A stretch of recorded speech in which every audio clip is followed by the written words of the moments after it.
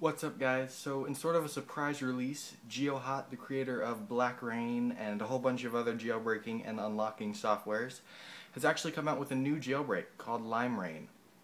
Now, he was going to release this on Monday, but has decided instead to put it out today. Now, this jailbreak has, as of right now, supports the iPhone 3GS, the iPhone 4, the iPod Touch 3G, and the new iPod Touch 4G.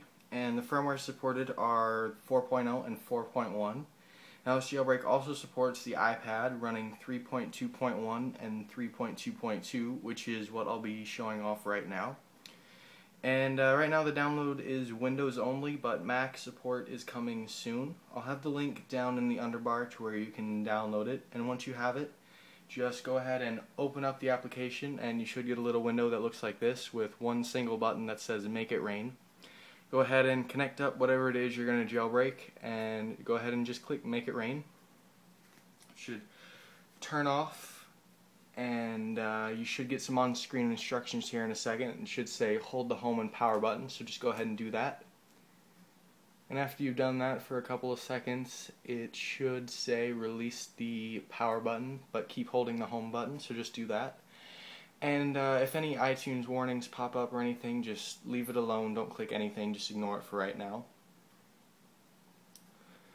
Alright, just keep holding the home button, it'll put it in DFU mode and install the things it needs to install. And once it's all done, you should get a little pop-up on your computer that says the jailbreak is complete, and your device should look something like this with a big green raindrop on it. It should pop up and go away for a few seconds, and once that goes away, your device is done. It's jailbroken. Just go ahead and turn it back on. We'll go ahead and just wait for that to restart here.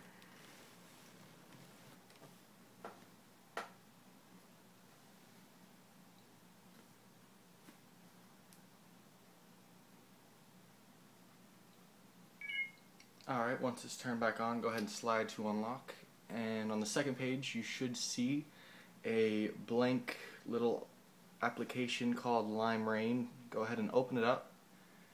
And you're going to need to be connected to Wi-Fi for this, so go ahead and, if you haven't already, connect up to your Wi-Fi network. And once you open up the application, it should say Limera1n by GeoHot down at the bottom, and should have one option here for installing Cydia. Go ahead and make sure Cydia is selected and install it. Now it'll download and install Cydia here. Hopefully this works on the first try. If it doesn't, go ahead and try it more than once. Yes, it did work on the first try. So once it's all done, you should have a white Cydia icon. Just go ahead and open it and it will reorganize and reload and do all the things it needs to do for you to be ready to install all the packages and all the themes and everything that you want to install. So there you go. Hope this helped you out. If it did work for you guys, be sure to post in the comments below and tell us what worked.